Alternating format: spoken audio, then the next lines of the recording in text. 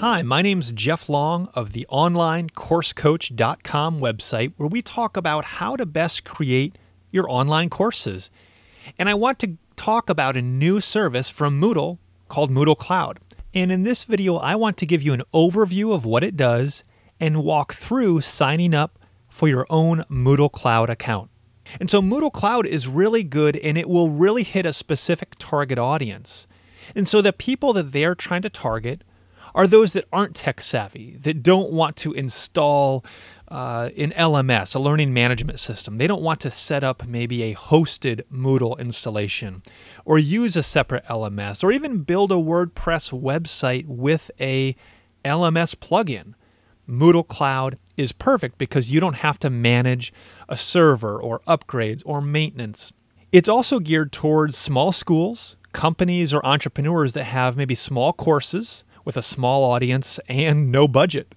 And the best part about Moodle Cloud is that it's for free. So Moodle Cloud updates the software for you to the latest version, which if you know anything about Moodle, that can be, a positive or maybe a negative experience. But Moodle Cloud makes it easy because they do all the work for you. Moodle is automatically responsive out of the box, and that means that your website or your LMS automatically adapts based on the device it's on. So if it's on a computer or tablet or smartphone, it will adjust. And so your learning management system or your courses will automatically adapt. And that's huge because mobile usage is exploding. I mean, I've seen this with our clients and their courses.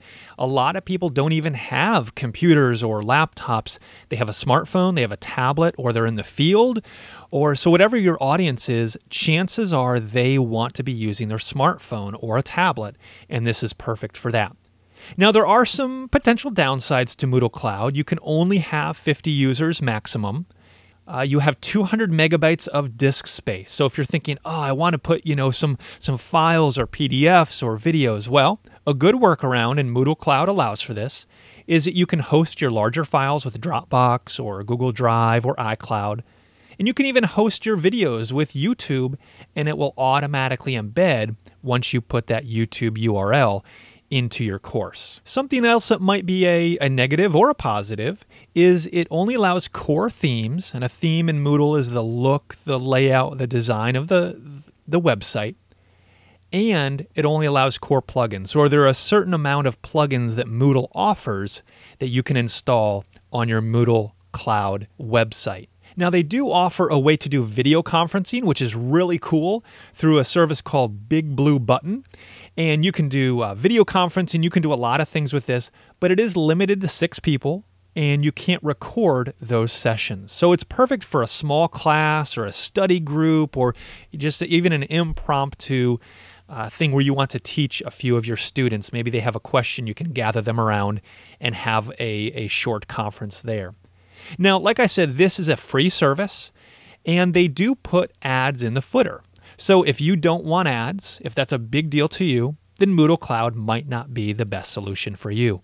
But with the explosion of learning management systems like Moodle and some WordPress plugins that allow LMS systems and other paid or free or freemium learning management systems, Moodle Cloud looks like a great option.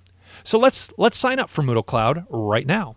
So go to moodle.com/cloud, where you can get a Moodle Cloud site now. So the first thing you want to do is title your LMS. Make sure you're not a robot, please. And then just simply fill in the appropriate information. Make sure to read their terms of service. And actually, this terms of service is easy and somewhat enjoyable to read. So it's not that hard, just a couple paragraphs. I read it on their website. So on here, there's a lot of scrolling, but on their website, it's pretty short and sweet.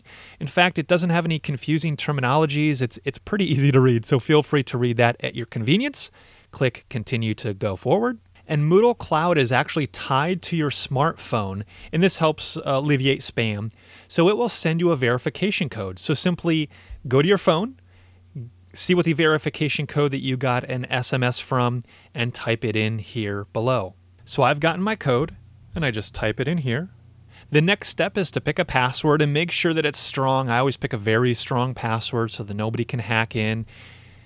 And let's click save. And there we go. That's it. We're all done. You can log into your website.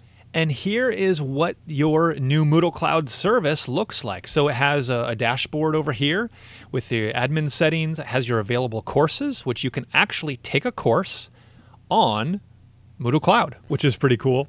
And there are a lot of different things you can customize with the sidebar and different things. And as you'll notice, the ads are in the footer there, which enable this to make it free.